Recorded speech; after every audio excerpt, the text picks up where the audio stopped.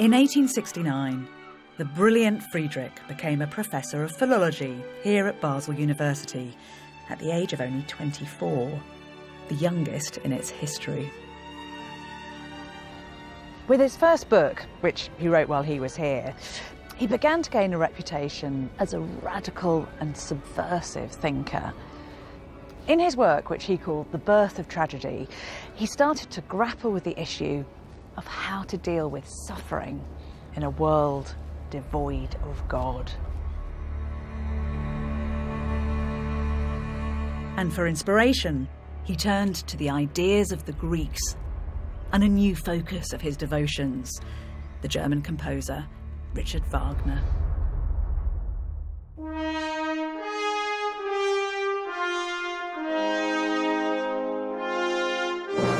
On the 22nd of May, 1872, the foundation stone was laid for Wagner's Festival Theatre.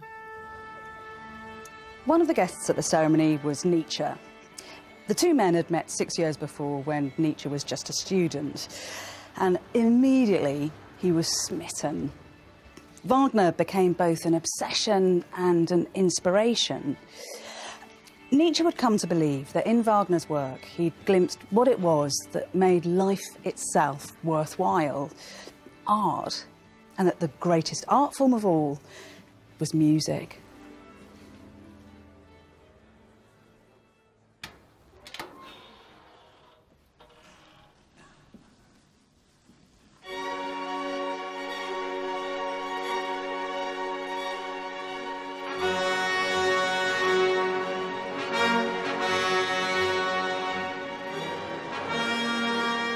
Nietzsche believed Wagner to be an artistic genius whose music was going to bring about a cultural rebirth based on the classical Greek model of tragedy.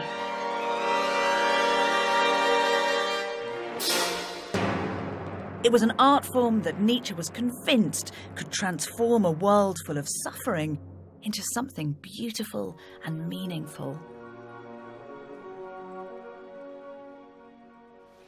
How did Nietzsche come to write The Birth of Tragedy? I mean, what was he trying to do with this book, do you think? Nietzsche wrote The Birth of Tragedy after a series of incredibly intense conversations with Wagner. Wagner was developing a revolutionary theory of art, where art could transform society. Nietzsche wanted to provide the philosophy for that. He found in Greek tragedy a model for that thinking. Greek tragedy tells these extremely visceral stories of human beings in conflict, suffering, destructive. Yet it was the dominant genre of thinking about the glory of Greece. Consequently, he found in Greek tragedy a way of talking about the human being today, the human being as a suffering, finding meaning in life, finding the truth. So what is so explosive about what he's putting down on the page? Well, Nietzsche structured his book around an opposition between two Greek gods, Apollo and Dionysus. Apollo stood for light, for the truth of logic, for control. And since the beginning of Germans' love of Greek, they associated Greece with rationality, the beginnings of philosophy. But Nietzsche decided he wanted to focus more on Dionysus, the figure who confuses boundaries, who discovers ecstatic group activity, dancing, wildness, the visceral feelings. And he made that the centre of his tragedy.